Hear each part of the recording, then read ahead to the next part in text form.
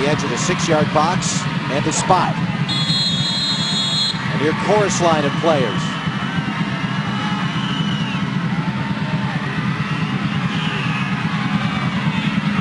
Michel, the shot is in! Tipped off the underside of the crossbar here in the 76th minute. And FC Dallas has cut the deficit in half.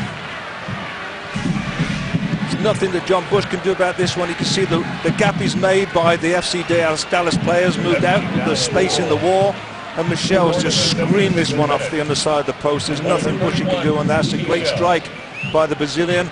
And, you know, I thought that the foul was a little bit soft at the top of the box. Clarence Goodson, a couple of these players, Garcia especially and Perez, go down a little bit too easy for me, and the referee got conned on that one, I do believe. But the FC Dallas are back into it, and how important was that second goal that Quakes got?